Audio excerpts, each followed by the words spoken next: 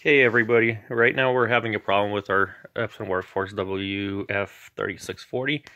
I tried to make a copy of this page right here, and this is what it looks like. Definitely not enough black, and some other colors are missing a little bit on the nozzle. So what we're going to do, we're going to print the nozzle check first to see which colors need cleaning. We're going to press home button, go to setup, and select maintenance. Printhead nozzle check, and we're going to press start.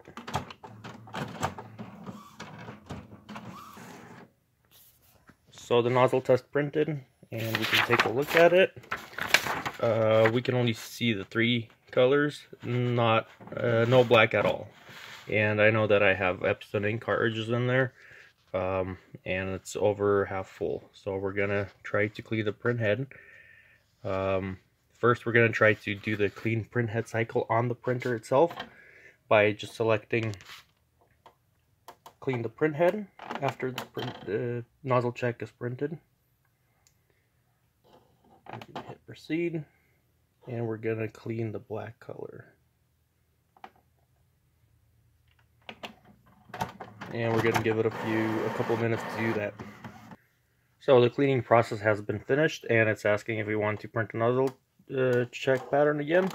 We're going to say yes and print it and see if it changed anything.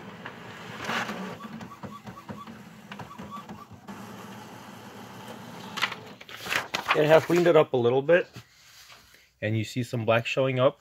Our previous test is up top. This is what it is right now. It's still not very good. It's supposed to have 2 blocks of black, and it only has partial one. So I have prepared some chemicals that I use for cleaning the printheads, and I use a glass cleaner.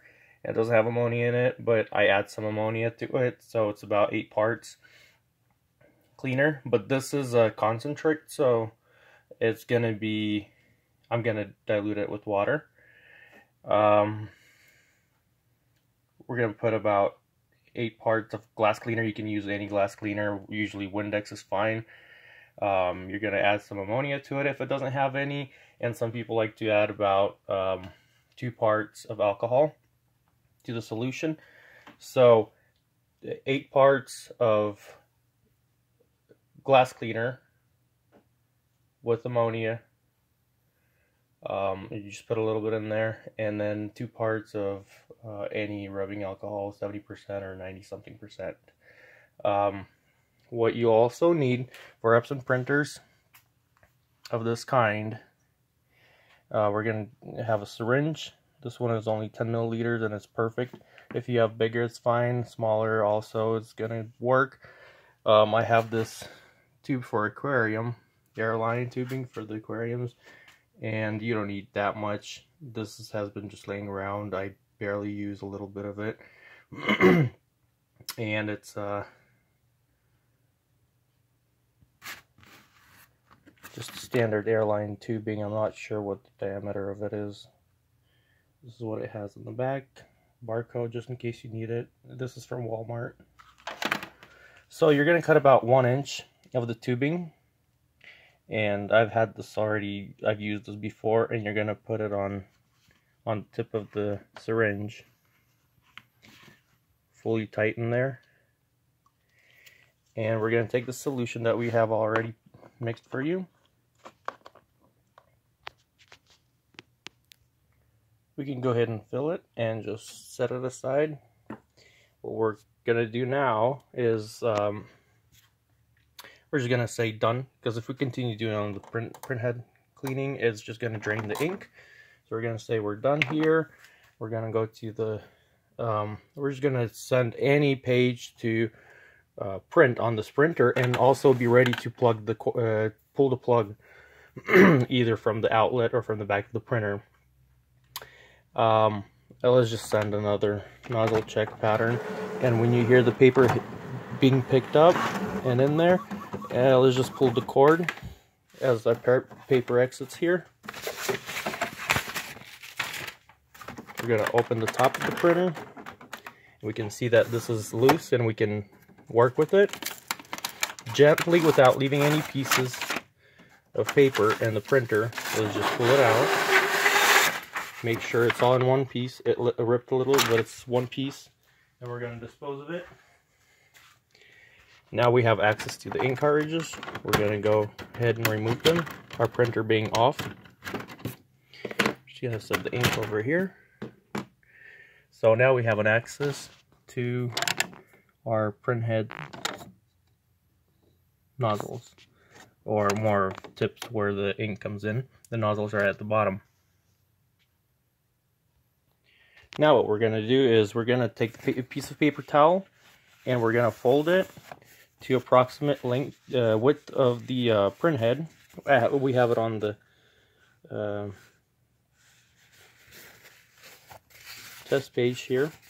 It's just going to be slightly more narrow than what it is on the paper, since it does a couple of runs. So about 1.5 inches should do. We're going to close the slit here, slide the printhead to the side, put the paper here, paper towel. It's a bit hard for me to do so with just one hand. Just trying to show everything to you. So best thing is when you just press it, lift the carriage a little bit without damaging it, and just make sure it's over the paper towel.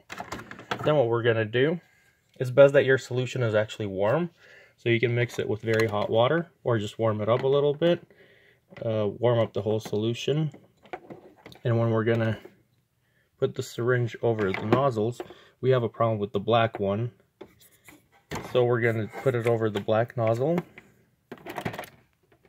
Trying to put some light in here. So it's right over the nozzle. And we're going to try to gently put some air in there, water solution in there.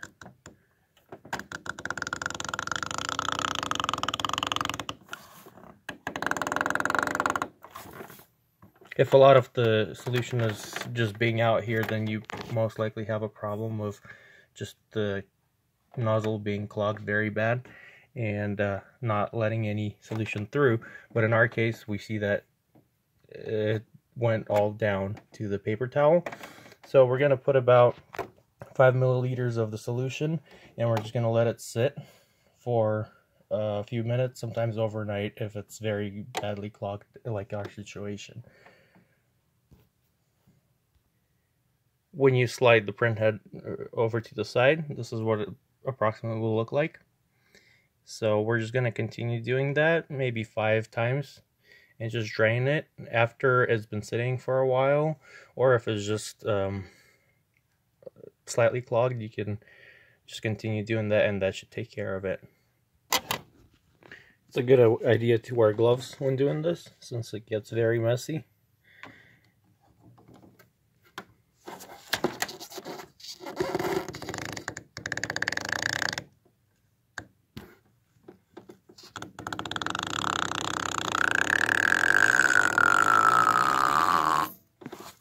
Put another 10 milliliters in there. Just let it over. See what it looks like. It's becoming less black in there, so it's probably clearing up the nozzle. I'm going to continue to do that about 3 more times. On our last clean or flush through, we're just going to go ahead and clean up the area of any excess water or solution by putting a paper towel, and that'll just absorb any liquids that are down there. You don't want to leave them there. So just go ahead and do that. Looks pretty good now. I'm going to manually slide it over off the paper towel. That's what we see now. I'm going to remove it. And we're just going to go ahead and close the printer, plug it back in, and go from there.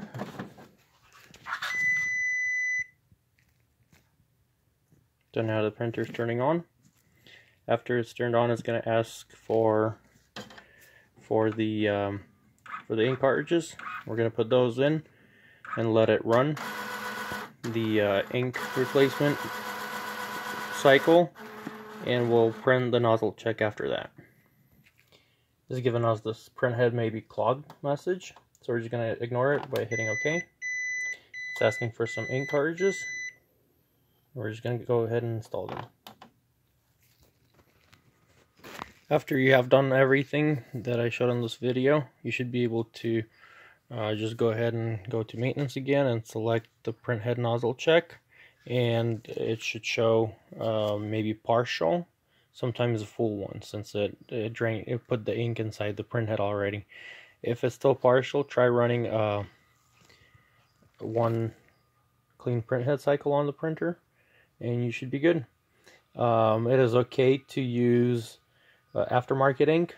I have tried many different ones that I bought on eBay and Amazon for these printers, and they were just fine. The problems with clogged printhead happens with Epson ink as well, so it's just a matter of turning off the printer on time or printing at least one page in a week just to keep it going and making sure that all colors are good. If it's been sitting in your closet for a while, you may run into the problem that we had in the beginning. So if you have this printer and it's already been used, just keep using it so it doesn't dry up the ink in the nozzles. Thank you for watching.